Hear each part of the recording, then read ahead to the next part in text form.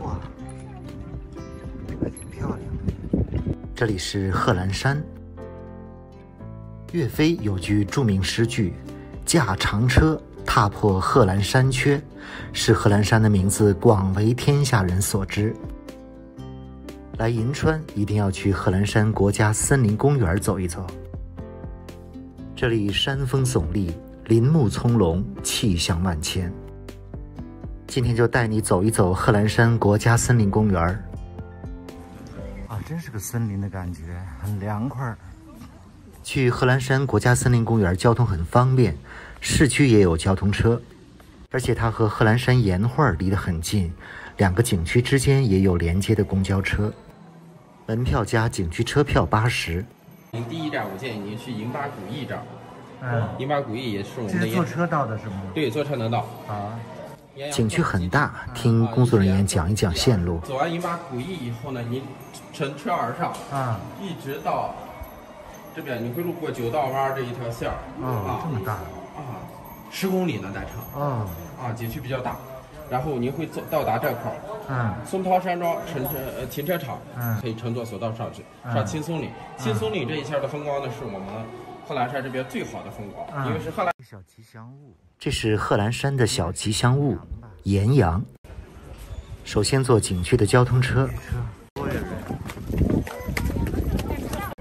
去贺兰山森林公园的游客还是比较多的。车进入贺兰山的腹地。沿途可以看到很多岩羊。贺兰山大部分都是石头山，只有国家森林公园这里例外。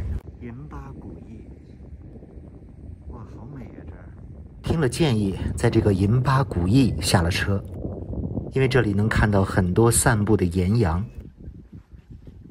这里有好几只岩羊，这个亭子里有几只小岩羊。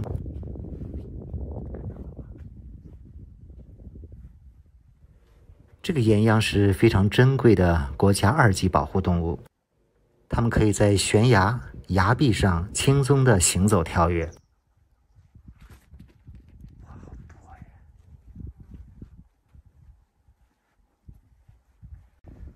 这一站叫银巴古驿。这个银巴古驿附近有2个寺庙，非常的安静美丽，而且可以100%看到岩羊。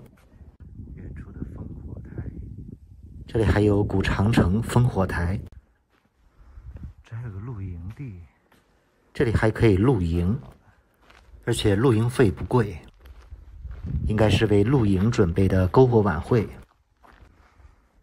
这个就是三清观。在银巴古驿停留了一会儿，继续坐车前往下一站。这一段穿行在贺兰山的峡谷之中，可以说9曲18弯，山路非常的陡峭。这里的山很奇怪，一路上在低海拔看到的都是荒漠，几乎都没有适合树木生长的土壤，但随着海拔的升高，却有一些适合树木生长的土壤带。这里就是景区车的终点。远处的山上好像有个岳飞的雕像，骑着白马。从这里开始爬山，当然也可以坐索道，索道往返价是60。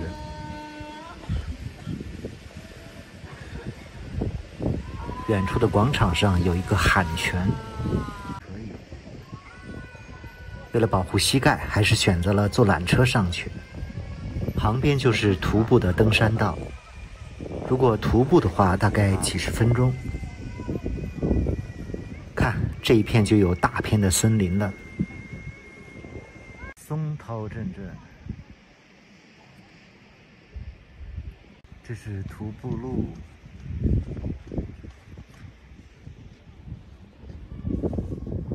缆车。这个缆车是开放式的。享受爬山的乐趣，选择徒步爬山的人也不少。贺兰山森林公园这边的海拔基本都是2000多米，贺兰山的主峰海拔是3500多米，所以这个森林公园山上还是挺凉的。看远处，这是贺兰山。不到10分钟，缆车到达了山上的青松岭，也挺高的，往返60，其实还是比较值的。带着这小玩意儿爬贺兰山，山上明显凉爽很多。这个青松岭附近有非常多的娱乐项目，其中很受欢迎的是这里的特技表演。下午2点，前面的表演已经开始了，过去看一看。很多人都占据了有利地形观看表演。表演的是高空绝技。哇，还挺漂亮。这个树多漂亮！峡谷边上有很多地方都可以观看这个杂技表演。哇！江倒海。这个表演难度非常大，距离山谷下面有几百米高。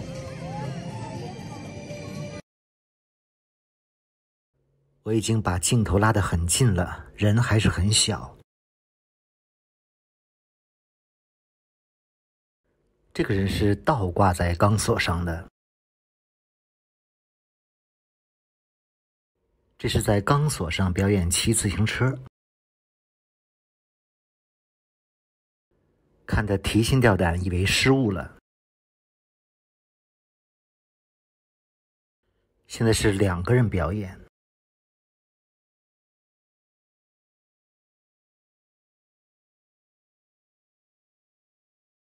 后面的人在倒骑自行车。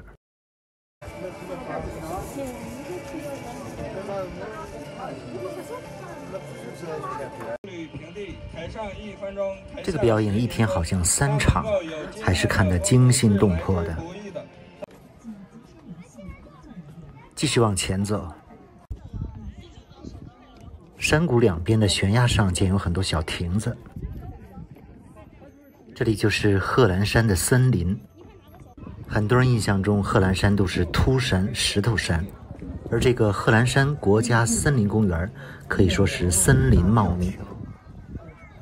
这里海拔大概2400到3100米，这里有很多的云杉，也有不少白桦和油松。在这个峡谷之间有一个非常长的人行索桥，从这里看上去既险峻又漂亮。老鹰。远处贺兰山层峦叠嶂，过索桥看一看，旁边的山看上去非常的险峻。看峡谷多深，感觉这个大峡谷还是非常壮观的。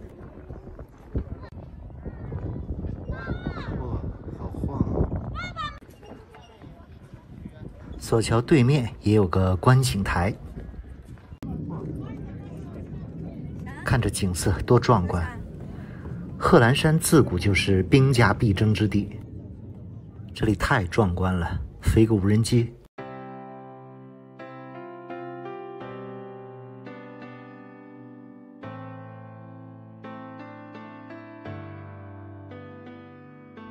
拍一下这个索桥和峡谷。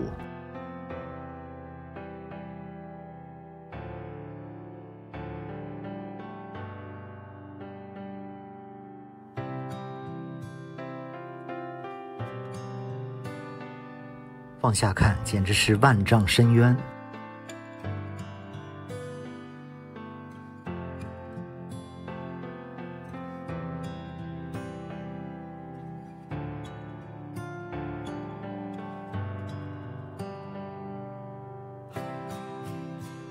不过在这里飞无人机，我也是非常小心谨慎的。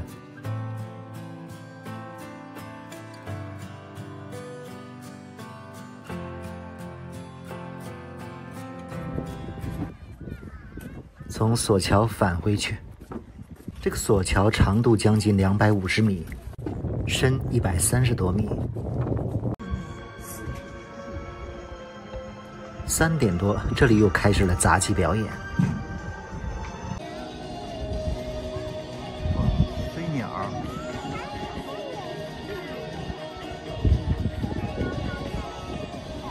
前面这个亭子也非常漂亮，贺兰山打卡留念。贺兰山，这挺好的，可以代替我在这里再飞个无人机。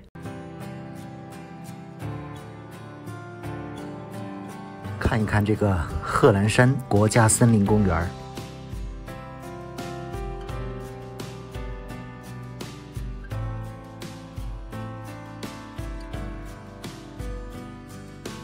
其实这个青松岭只是半山，往上还可以继续徒步向上，而且这边阴面树木更多。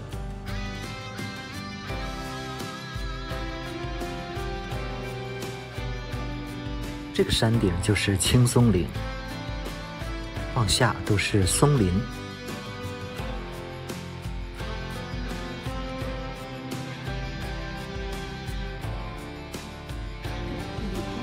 今天稍微有点累，没有选择再次往上登山，选择了坐缆车下山。坐缆车欣赏贺兰山眼前的壮丽美景。这个贺兰山国家森林公园一般也被叫做苏峪口森林公园。其实整个贺兰山风景区很大，有很多可以逛的景点。除了这个苏峪口森林公园，还有拜寺口双塔、小滚钟口、贺兰山岩画等等，都在这一片区域。而且这边森林资源非常丰富，早在西夏王朝时期就被视为避暑胜地。如果有机会来银川，不妨来这个贺兰山国家森林公园看一看。